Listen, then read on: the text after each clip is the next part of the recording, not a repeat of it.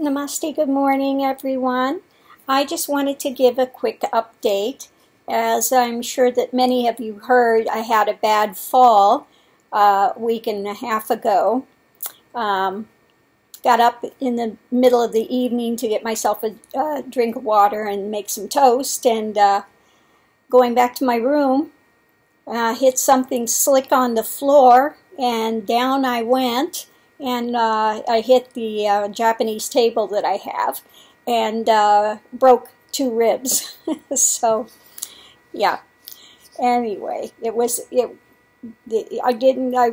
I would have just fractured them, but no, they were absolute breaks. So at the moment, I'm sitting here at home and I'm couch surfing for the next number of weeks. I guess it takes a good 6 weeks or so to heal, and but I can say that thank goodness it's getting better day by day. The bruising has gone, but you can still feel a big lump in there where the bones have not knit together yet. But I assure you that I'm going to be fine, and I wanted to thank the people that sent a get well card. I appreciate it. Thank you for thinking of me. But again, you know, as we get older, the bodies start to wear down. I was also told at the same time that I have arthritis in the neck, and I was told a lot of years ago that I have arthritis in the back. So anyway, just again, part of the body begins to wear down as we age, part of the process. But anyway, as you can see, I'm in good spirits. I am doing well. It will heal. Unfortunately, I had to miss the motorcycle rally up in Leesburg. That's life. So anyway, I wanted to make a quick comment too. Anybody that knows this, what's his name? The guy up in Canada, who in his latest video says I'm a biker chick with tattoos. Well, my tattoos all have to do with my spiritual path. And as far as being a biker chick, I'm not a biker chick. Just because one has a motorcycle and rides it does not necessarily make them a biker. I do not ride with the Hells Angels, neither do I ride with any motorcycle clubs. Why don't I? Because I don't drink. A lot of them do bar hopping. I'm not into bar hopping. I just enjoy to be out and enjoy the wind and the breeze, and nothing wrong with that. Anyway, so I want to make another quick comment as to this gentleman and coming online to show all his big credentials, etc., that he has for his hypnotherapy. Anyone can check this out. The school that he went to was not accredited until 2006. He went in the 80s. So unaccredited course. Most of their courses are taught online. And he does rebirthing. He said 100 hours of rebirthing training. So what, a couple of weeks he studied, and now he's a master at rebirthing. The problem was when he began was claiming to be a psychotherapist. Well, he's downgraded that now to hypnotherapist. But he's still not a therapist in anything. I mean, anybody can take an online hypnosis course. Anyone could take 100 hours of the rebirthing. As far as his Dharma hypnosis, which he claims is a combination of Advaita and hypnosis, now that's absolutely ridiculous. Advaita is going beyond the body and all of that. Dharmic has to do with the form and the path. You could do a dharmic hypnosis, but Advaita hypnosis doesn't make any kind of sense whatsoever. So that's again, take it for what it is. If anybody wants to look up the truth of the matter, they can see that from the hypnosis associations that it's an unregulated field, that some of the, in fact, you can read on one of them where they go into a long thing about the problems that they have in that field. Since it is unregulated, anybody can claim anything and get away with it. It's not a regulated profession.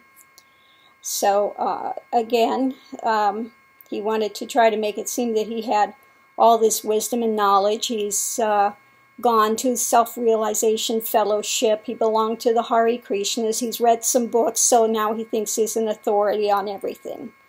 Okay. Good luck with that. I wouldn't call that an authority. You know, a lot of people have read a lot of books and they've dabbled in this and dabbled in that. Does not make one an authority. He claims that his Kundalini had 2 experiences where he felt it from the bottom of the spine up to the top of his head, and it wasn't realization. Well, of course not. 2 limited experiences are not a Kundalini awakening. He's been sadly misled. Anybody that knows anything about Kundalini, once it opens and it's a genuine awakening, it stays 24 hours, 7 days a week. It does not close. So this idea that he can sit here and judge what's come out of 30 years of practice, 30 years of journey, because he had 2 fleeting experiences, is absolutely erroneous. To think that 100 hours of some class that he's taken makes him a master, and a Reiki master, which you can take in a weekend course, again, it's just, I mean, it would be laughable if it weren't so. This is what they call a little knowledge is a dangerous thing.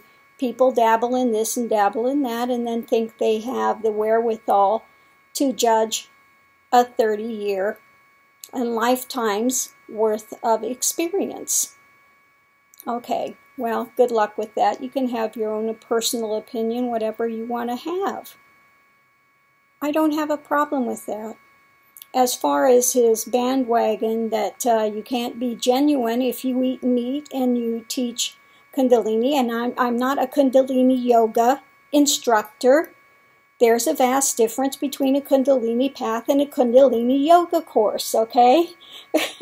Between night and day. One has nothing to do with the other. I am not teaching Kundalini yoga. Again, mistaken facts. This man does not even have his facts straight. As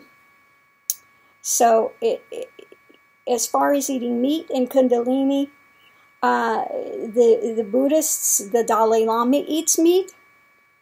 They work with Kundalini. They all eat meat. Maybe you should go and talk to them. There are a lot of factions in Hinduism that eat meat. And so you can't say that somebody can't eat meat and be a Hindu. That's, again, another fallacy. You know, if you had read the texts from ancient texts on the Hinduism, you know, then you would see that you couldn't have been a good Hindu if you didn't eat meat. Yes, they would kill the cow, the calf, when the guests would come and they would feed them the meat. In case you don't know, Buddha also ate meat. He died from tainted pork. Now, whether it was poisoned or it was just tainted because it was old and bad, one doesn't know. But again, that's another fact.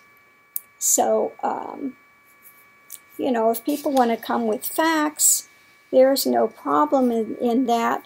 But when people make assumptions, there is a problem with that. It's Jolecour is the last name of this person. I also wanted to say that when he says he got tired and just didn't have any more to say about me because he got tired of it, no, and he took the videos down. He didn't take them down by his own hand. YouTube made him take them down. If you see copyright infringements, and again, he's doing the same thing, putting my photo up on his videos, which he has no, he's not authorized to do that. It's another copyright infringement. So this person, you know, he needs to get a few life lessons, and hopefully he does soon, because I mean, it's just sad when you have somebody that wants to persecute a path because he doesn't like the fact that we eat meat, and he doesn't like the fact that some of the women here are celibate. Okay. So I think he needs to get over himself. Anyway, I want to get back to the healing. I am doing well. The healing is coming about slowly by slowly. Unfortunately, I'm relegated to the couch until I heal so that I don't re-break it by doing work. So I'm not used to sitting. Not used to sitting on a couch for the last week and a half. It seems like it's been 3 months. It's only been a week and a half at this point. But yeah, it seems like at least 3 months instead of a week and a half. But anyway, I just wanted to assure everybody I am getting better, and I so appreciate those that sent the cards. That was so sweet, and thank you for that. And namaste. I hope everyone's having a wonderful life. And again, you know, you have the right to live the life you want, and you will learn lessons no matter which way you choose to go. But try to make beneficial decisions, and that's all. Okay. Hi, everyone. Bye.